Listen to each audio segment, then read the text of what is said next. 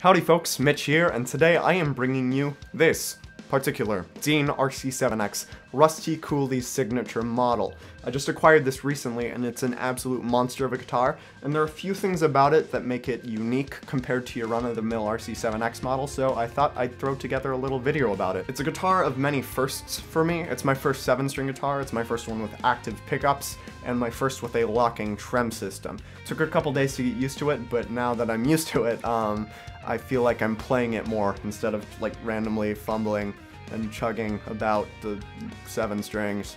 But yeah, anyway, let me tell you about what makes this guitar so unique.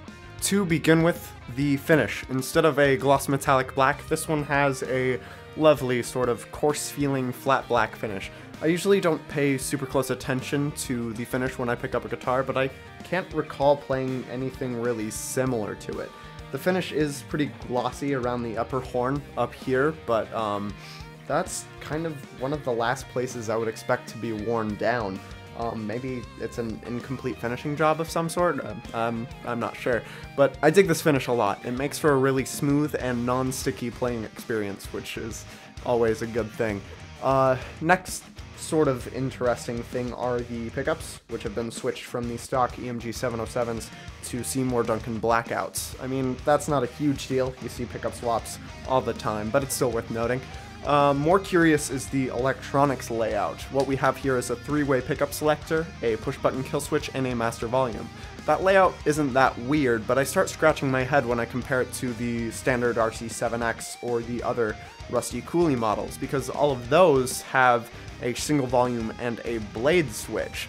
So I was confused until I opened up the electronics cavity to look back there, and I saw that the blade switch slot had been filled in, and up top, I guess it's been finished over, as if it never existed.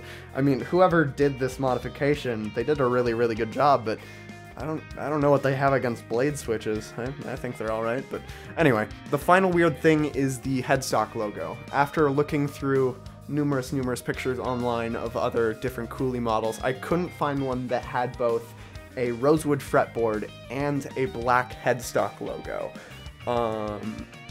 If this was done as an aftermarket mod, I am very, very impressed by it. It's very well done, and it adds nicely to the blacked out sort of aesthetic that this guitar has, besides the inlay and the obnoxious looking toilet paper that I stuff up here under the strings.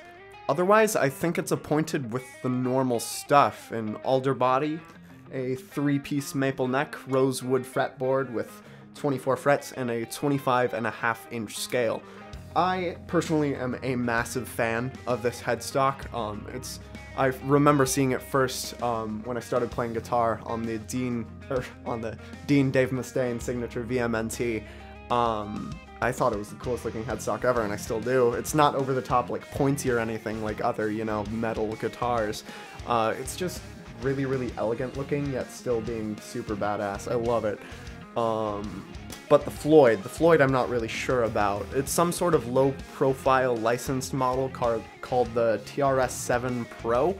I'm not finding much about it online, so if you have any information about it, I would appreciate that very much. That just about wraps this up. If you enjoyed this, feel free to like and subscribe, as I do post gear-related videos every now and then, if this is the sort of stuff you like to see. Alright, thanks for watching. I'll see you next time.